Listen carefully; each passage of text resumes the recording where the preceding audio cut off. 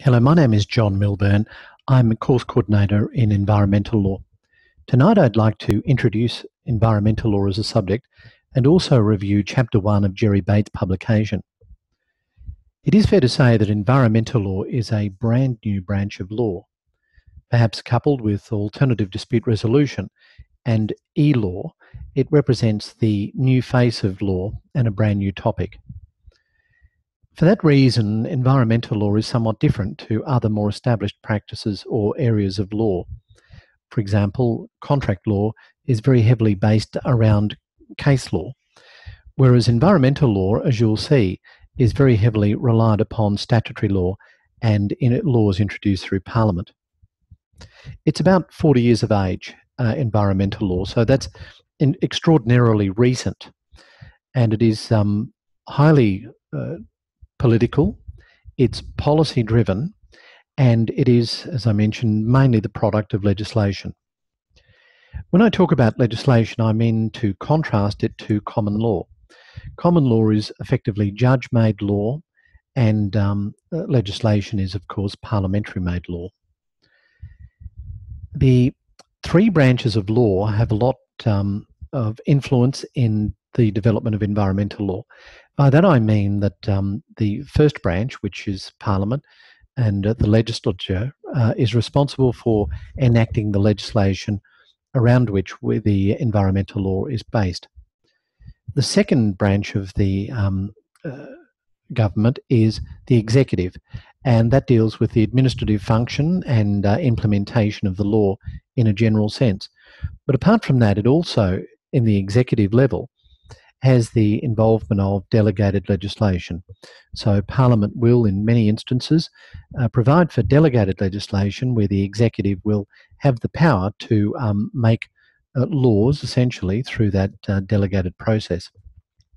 And finally, of course, we have the third branch, which deals with case law and the law of the courts. Environmental law is a little different to many other branches of law in that it is a regulation of process. So to that degree, the executive is very important in the way in which environmental law is shaped in Australia.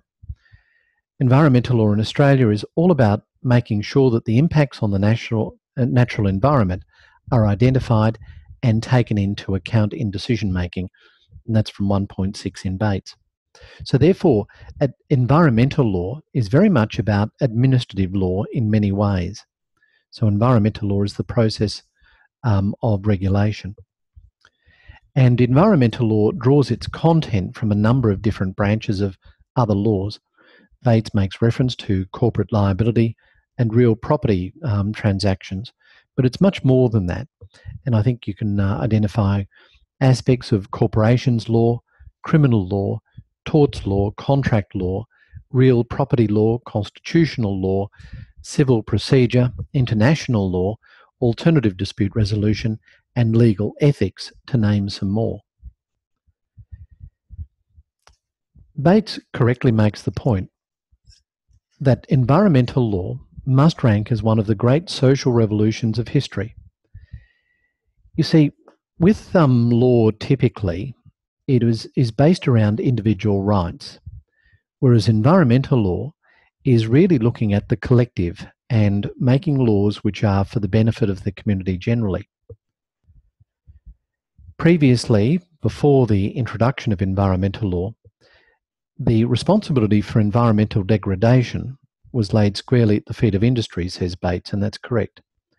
Manufacturing concerns had treated air and water as a sort of natural conveyor belt to carry away all kinds of harmful effluents that could have been disposed of in less convenient or more expensive ways. And prior to the environmental revolution, there was no pressure on them to do otherwise, with one exception, and that is where individual rights had been impinged as a result of the actions of the environmental vandals, if you like. So that action was taken not because of the way in which the environment had been harmed, but because individual rights had been affected. So that's the torts law that we talk about. But generally speaking, unless someone could establish that their rights had been impinged or they'd suffered loss as a result of what was done in an environmental context, no action was taken by the courts. And because the courts had no power or no willingness perhaps to undertake any action against what was being done in environmental issues per se, legislation started to become introduced about 40 years ago. So the litigation cycle was supplemented as a result of the involvement of legislation in environmental matters. There are, of course, those people who criticise the heavy involvement of judicial matters in making law generally. There is that issue of judicial activism, which many of you may have heard of, and perhaps the best example of that is the Milburn decision, where the courts made the decision to effectively create law where the Parliament had not done so. That didn't really happen in the context of environmental law to any great degree, however. So in environmental law, we would generally look at the Parliament first, then consider the role of the executive, and then finally the role of the courts. There is another, I suppose, aspect to environmental law, and that is the merging to some degree of science and law. I say that because environmental law is heavily scientifically based. That's probably a natural thing to consider. But when one considers that in the context of law, one needs to consider the different ways in which people come to a decision and the different onuses or burdens of proof. Let me be more specific.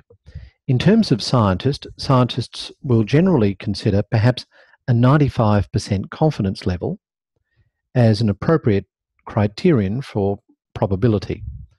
In law, we have two general tests. The first is the balance of probability, which is 50-50, or what we'd call the civil test or liability, as opposed to the other test, which is beyond all reasonable doubt, which is the criminal test or the criminal burden. So in environmental law, we have a strange merger to some degree at various times of those three different burdens of proof. The other thing that's important is that we do have now specialist courts and tribunals to deal with environmental law issues. In Queensland, at the district court level, we have the Planning and Environment Court, which deals with appeal decisions, it deals with review decisions, and it deals with compliance issues as well. Sometimes the most effective way to deal with environmental issues is to consider the question of costs. Now, I'm saying that perhaps from the context of the industry involvement in environmental law. So more specifically, can I say this?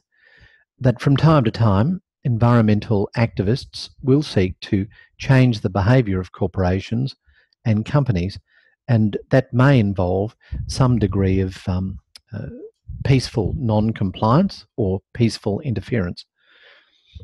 For the company, there may not be many ways to deal with that issue, but one way that they can is to attack the protagonists in terms of the issue of costs, so that the legal fees associated with a successful claim against activists may be the most important discouragement that they have, that is, that the companies have in terms of dealing with the issue.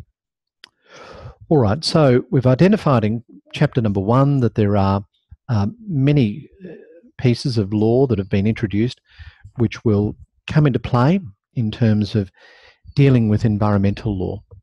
I've already indicated that the EPBCA is the most important piece of legislation in the Commonwealth jurisdiction, and you'll need to consider that, as well as dealing with the state jurisdictional legislation. That's all my comments for tonight. I look forward to seeing you in the Zoom sessions, and all the best for now.